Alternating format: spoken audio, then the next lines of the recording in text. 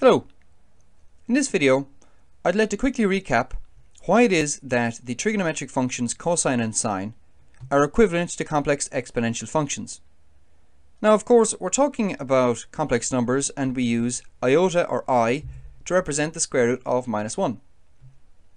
Euler's equations are given on the top center of your screen, where that e to the I theta is cosine theta plus I times the sine of theta, and that e to the minus I theta is cosine theta minus I times the sine of theta. We saw in a previous video that one of the general solutions to the time-independent Schrodinger equation is given by a linear combination of cosines and sines. And what I'd like to do is show that we can rewrite this general solution in an alternative way using the complex exponential functions. Now, this particular way of writing the Euler equations is quite clunky, so I'm going to use this particular shorthand notation here, C, I, and S. So, the first thing I'm going to do is add e to the I theta and e to the minus I theta.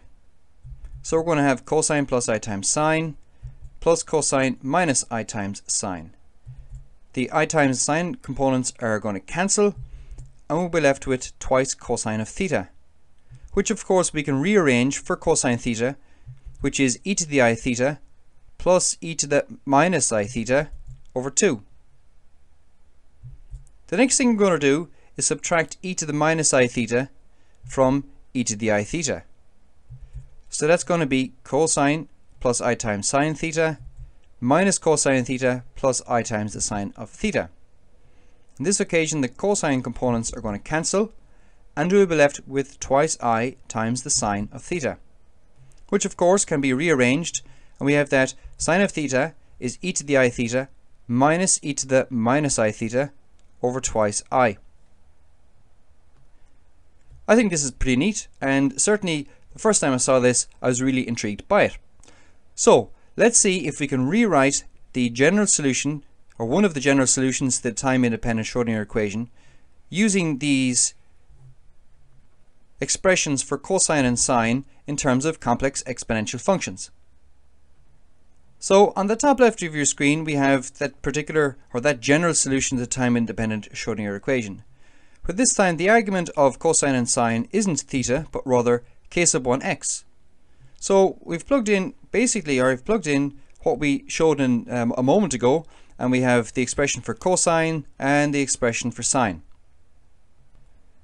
The next thing I'm going to do is gather like terms. So I'm going to gather all of the e to the I k sub 1x terms and e to the minus I k sub 1x terms. And what we'll find is we basically have a group of constants before each of the complex exponential functions. And I'm going to call those constants a prime and b prime because they're simply constants.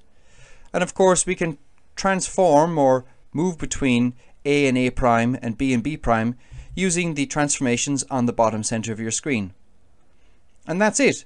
This means that if you have a linear combination of cosines and sines, a cos k sub 1x plus b sine k sub 1x, they are equivalent to a linear combination of complex exponential functions e to the I k sub 1x and e to the minus I k sub 1x, provided you scale